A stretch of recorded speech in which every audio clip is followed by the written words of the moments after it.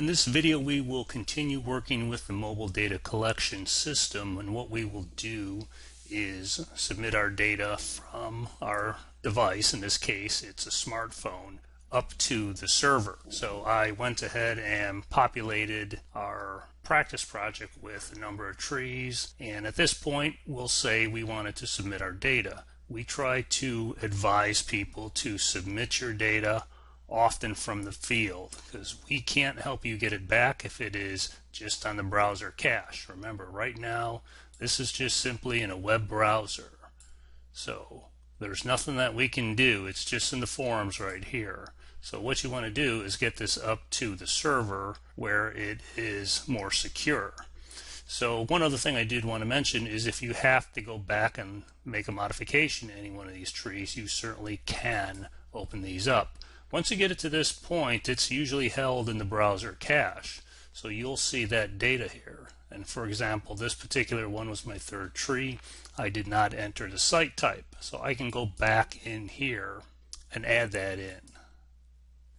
One of the other things I wanted to mention about these forms is that when you populate data in a form, remember that it is not cached until you advance it. So if I just back out of here to make that modification, and I'm backing out and going back to that screen where all those trees were, if I were to go back, you'll see that the site type did not take. And so the reason is that I never advanced that form so that it was cached. So I'm going to go ahead and do that again one more time. Select planting strip, and now advance it. So if you make a modification, page through till you get to the end, and it'll just update that file. And now it's updated, and if I were to open this back up, I should see that my site type has been updated properly. And then I can back out of here because I'm not making any modifications. So to submit the data, if you recall, we need to go back to that settings icon, which is the gear looking icon in the upper left. So go ahead and select that. And then if you recall, we have the option to submit data. So we'll select that. Another good idea is to try to keep track of the trees that you're collecting in the field. So here it's telling me that I collected 10.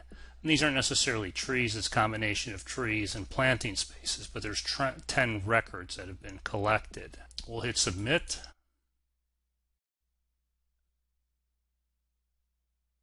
It quickly told me that my data was submitted, and then it cleared the screen. My data has been sent up to the server, so I can't, if I were to hit this arrow, those trees will no longer appear on that browser cache. They've been submitted to the server, so I can't make any more modifications. That would have to be done on the desktop. So if I forgot something, I then would have to communicate that to the project manager and have that person update the records when they pull that into the Streets project. So if I wanted to continue on, say I was taking lunch and I wanted to submit my trees, then I would just continue on, and you'll see here that it started with tree ID 11. So it remembers that session, and then we would just start over populating a new tree.